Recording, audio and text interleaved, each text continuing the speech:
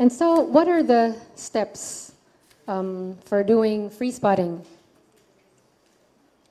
The steps are very, very simple. And I will be giving handouts later, so you don't have to write this down. So the step one is you simply think of something that's bothering you. So, yeah. Anyway, this is just a brief overview of the steps. So step one, you think of something that's bothering you. And if necessary, you can intensify your emotions by imagining the details of the experience. And then step two, yeah.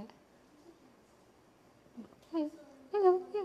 And then step two, you just stare at a spot and allow memories, thoughts, and feelings to come up without judging. And we also allow any body sensations or reactions, of course, to happen. For example, crying, sighing, even shaking, and so on. These are all normal ways to release trauma.